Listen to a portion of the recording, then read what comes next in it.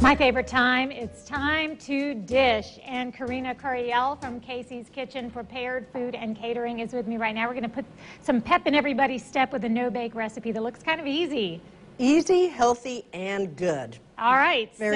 Most important. That's everything, huh? Yes, okay. This is everything. 8 ingredients. You could help me, Eden. This is half a cup, 1 cup of oatmeal. So this is already measured. I can Yes, put it all in? Okay. Put it all in. All right. Then we have 2/3 cup of coconut flakes. Okay.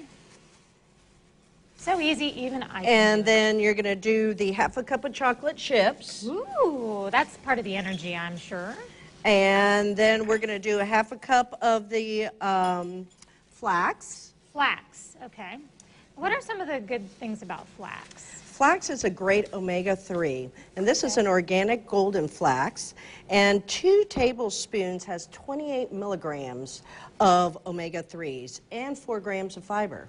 Oh, wow. So here we are with our peanut butter. That's the sticky. That's the sticky. And there's good fat and protein in that. Yes. Okay, that I know. And then we this, have our chia seeds. Chia seeds. And that is massive nutrients, low calorie. Okay. It has 1 ounce, has 11 grams of fiber as well. Oh, wow. And in this recipe, we are putting in, oh, I can't see what it is. A lot of chias.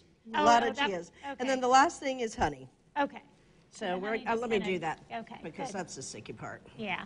So all you have to do now is mix all of this together. So what would these be great for as far as, like, you know, is it a dessert, is it a meal replacement, is it kids' lunch? I think the best thing is that evening sweet time craving, because they're so rich and just sweet, and you only need 1. And then also after school snack for kids is also a great avenue for these. So all you have to do is mix these up real good, put them in the fridge, let them sit, and then here you go. You just scoop them out roll them up. and roll them out. They're Just done. use a scoop. I put 1 scoop, and then I make a little roll, and then awesome. That's all you need. And you could do some good bowl licking with this too. There's nothing in there that's raw. Spoon licking is good.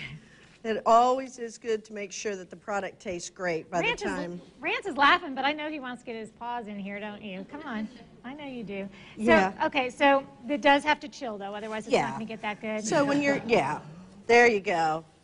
He could give us the first time. I just like, instead of using a spoon, it's easier to just see how it's starting to form together now. You use your hands.